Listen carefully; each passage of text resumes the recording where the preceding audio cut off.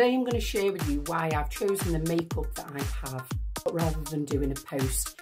I could show you exactly what I've used and why. So I always choose my makeup based on the mood that I'm in, or as you can see today, on the clothes that I'm wearing. Sometimes we can be a little bit afraid of colour, afraid to sort of use those more vibrant colours because we think we're going to look like a clown. It's not usually the case, it's all about experimenting.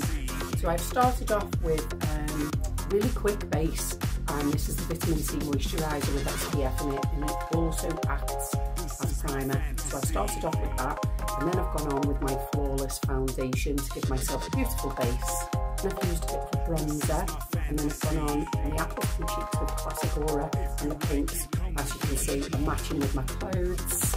And then I've picked out this gorgeous Ruby's Revolution palette. So it doesn't have to be this, it can be any colours. And I mean, obviously I should be doing Avon, but I do love Revolution as well.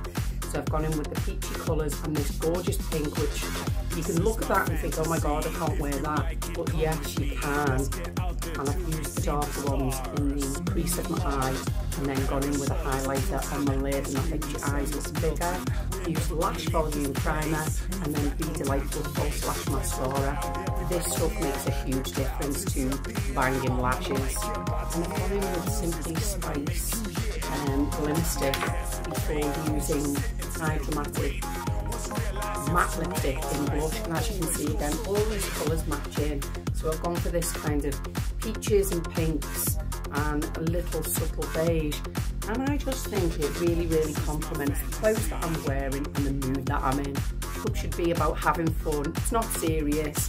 Go with the flow, go with your mood and express yourself.